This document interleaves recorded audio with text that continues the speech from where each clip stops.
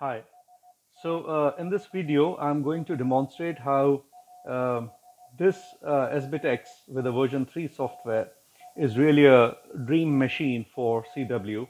And I don't say this lightly. There are a lot of features which I, as a QRP CW operator, have been demanding of a radio. And those are all in here. This is already pre-configured in a little ways, in the sense that I have already got my call sign and my grid here all entered into this, and we will explain how this is configured later on. But if you see here, and I'm going to I've just sort of zoomed in here a little bit, and you can see that there's a decoder which is working here, and I can change the bandwidth of this to even narrower, and you'll see that this is a slightly weak signal, but it has no ring to it at all.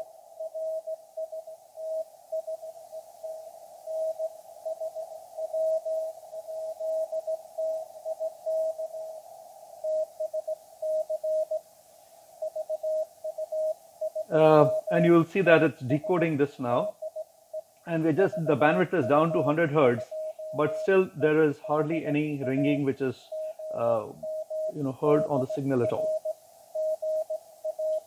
I've got 3 AGCs here, and right now it's set to AGCs fast. The span of the signal is actually 2.5 kilohertz.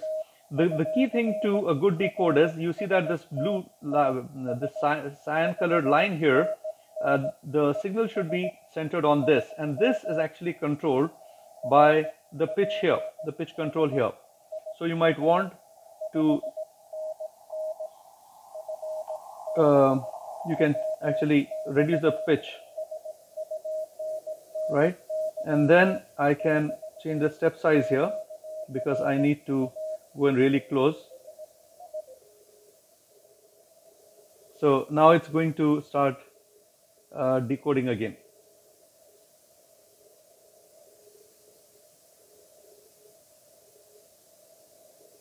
Okay, I actually prefer it to be about sorry, I'm using the wrong control here. I prefer this to be around 600 Hertz personally. And let me just put this back. Okay, so that's about decoding it, and you have to approximately guess the speed at which it's coming. You can be off by even 50% or so, but just get the speed set right and the decode happens pretty well. And there are a couple of things that I wanted to point out about decode. You will see that at times, instead of the actual decode, it's putting up dots and dashes. So this is very useful because at times people run the dots and dashes of subsequent letters together, so you can visually make out what was being sent.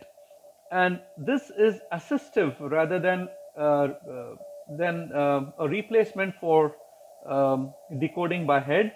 But I can keep seeing this to check whether I've been decoding properly or not in my head. So they are like trainer wheels for this. And then this radio is absolutely silent, and I'll show you why that's so. Now this is the internal PCB of this radio, and you will see that there are no relays at all, no relays. The transmit receive switching is completely silent and electronic. As a result, there is no noisy clanging of the relays when you go between transmit and receive. Now let's look at how to transmit. So of course you have options like using the keyer here. Okay, let me just move away from here and try this out. So right now I am on straight key, which means if I do that, here you can see this, it's behaving like a straight key, but I can actually change this to iambic B or iambic A. So that's actually the keyer working, but I'm not limited to the keyer at all, and I can actually switch on the keyboard and use a soft keyboard to send signal, okay? Or I can just use my a plugged in keyboard here and start typing from here. Let me do that once. Okay, here we go. So this is a keyboard which has been plugged in here through the USB here, and I could do that as well. So let's go back to the morning CWNet, which is happening on 7015, and let me try calling in. Before I do that, I would like to explain these macros here. So what happens is that, for example, right now the net control is VU2TS, a very famous DXer from India. Many of you, if you've had contacts with India on CW, must have heard him, called VU2TS. So I have added VU2TS's call sign in my logger window. Okay.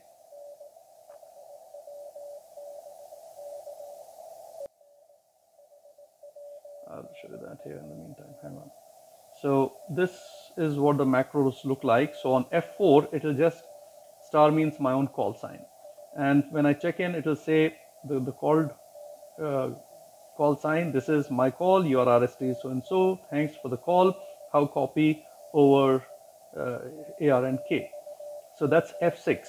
And on if I press F5, it will say QRZ, etc., etc. About means, it will basically introduce me. My name is Farhan, QTH Hyderabad. Rig is sBitx with a dipole. So I can edit this for different contests or different kinds of work. So let's just go back to the radio and see what's happening.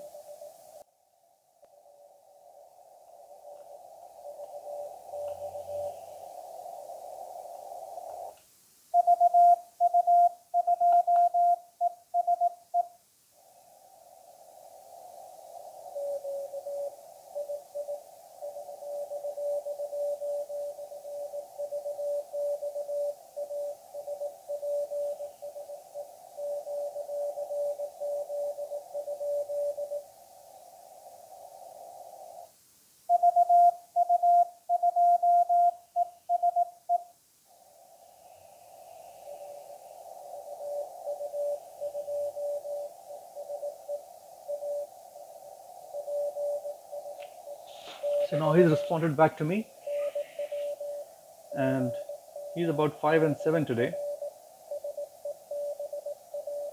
5 and 7, and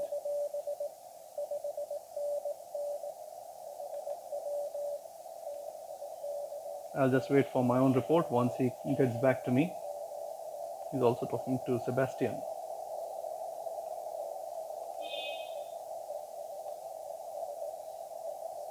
Sebastian is probably on a skip from me, so I'm unable to copy him at all.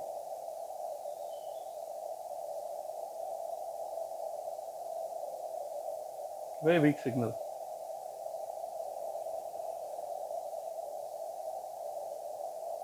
It's just too weak for me to copy right now.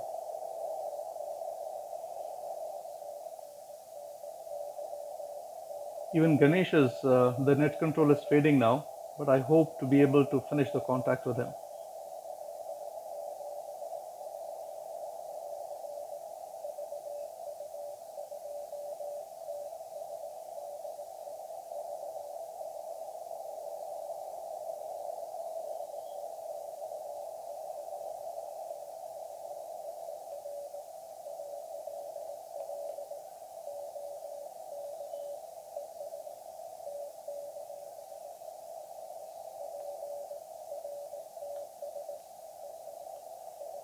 You will see that the decoder is able to pick the signal off even with such noisy condition.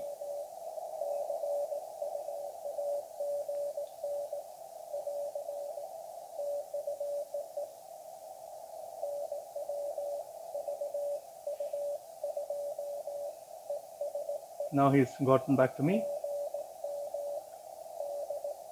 and either I can type here or I can just press check-in and it will do all the check-in.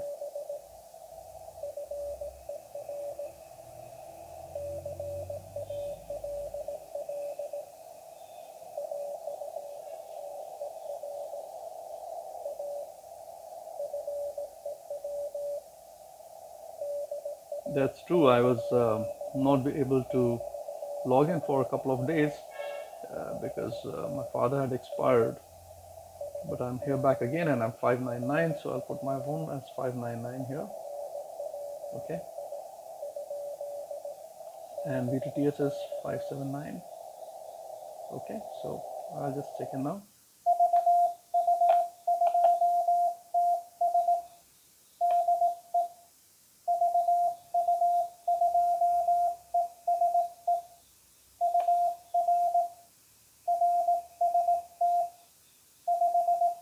So now it's picking up this 579 from here.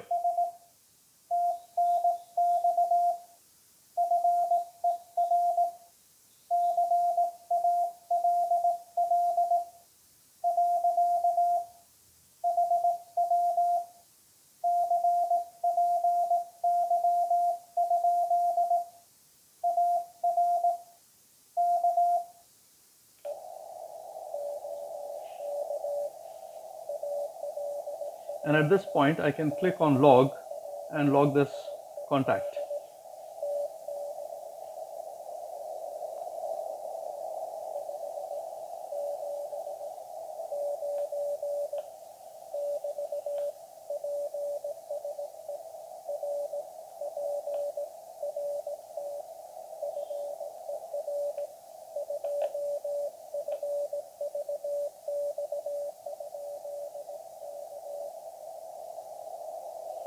So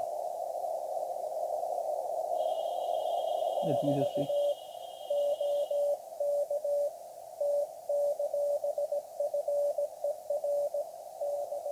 Let's see if I can do that. Okay, he's going on to somebody else, so I don't have to do the call now. So that's about the wrap up for the CW.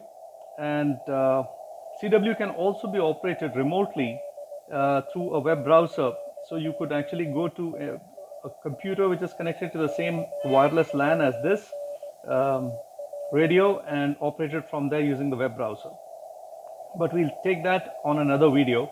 And for the time being, it's 73. And I hope you like the video.